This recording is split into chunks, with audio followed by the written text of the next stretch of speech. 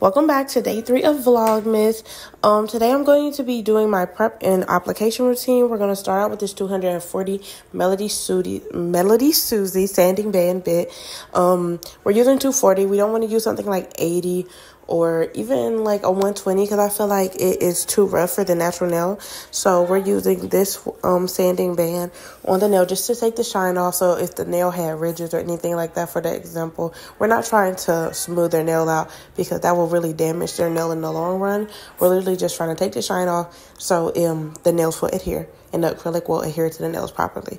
So after I do this, I am going to go in with my dehydrator. I actually, originally I did use the Savvyland one, but at this point I literally just used the bottle and mix 50% acetone and 50% alcohol, and I think it works better. Like, I feel like it improved my application quite a bit. For my primer, I used the No Lift primer. It's about $15. It's not that expensive. For glue, I am using the KDS glue. I think it works really well, honestly. I think any glue will work if you're like, I don't think it's a big investment. For 10 bottles of glue, you can get, I think you get for $5, you can get 10 bottles of glue. So that's pretty good if you ask me. And on top of that, if you're in the Phoenix area, we actually have it's a nail shop. It's called N5. And I think there's one called N9 too, but I don't think I've been to that one. But they have them for $1 each if you're like, I don't know, if you were to spend a little bit less and just needed a bottle of glue on hand. But I do feel like don't use their bottle bear. I bought it from them, and it is everybody. So if you go to that nail salon and you're in the local area, don't buy their bottle bear. But jumping into application, we are using the Medium Pink by DNT, and we're using DNT monomer. They are my favorite brand. I 100% recommend them. For this, I am using like around 2 beads. I honestly don't worry too much about how many beads I'm using. I'm more just trying to get the application good. But with this one, I am using 1 bead for overall, and then one around the cuticle area and to seal the cuticle. So we're just using 2 beads right here. I think that doing short nails is a little bit easy. I don't know. Actually, I feel like it's compelling.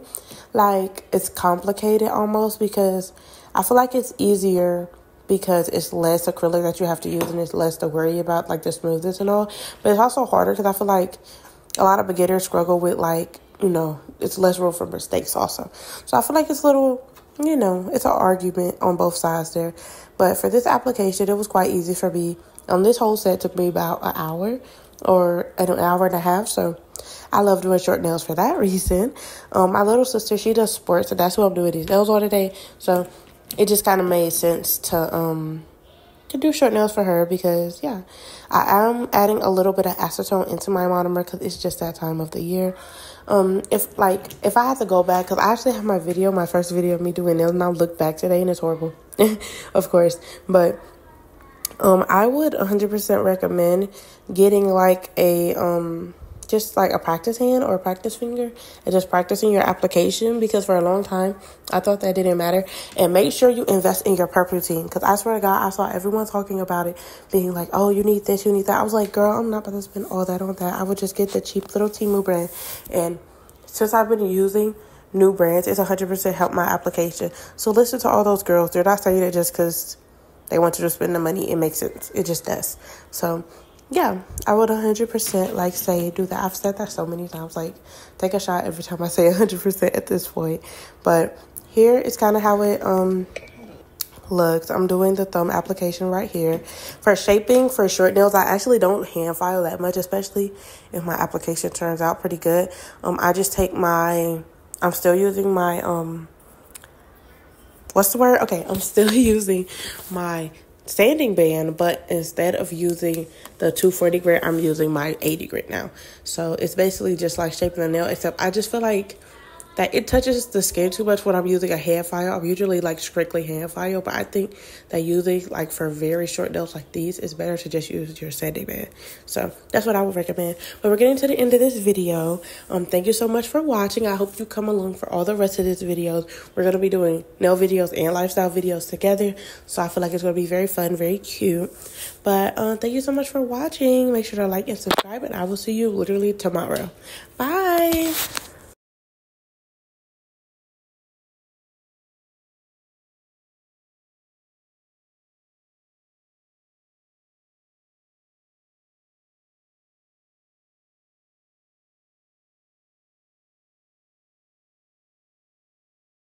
Take you farther than Mexico. Yeah, yeah. You still got niggas hard pressed for you though. I know you, shorty.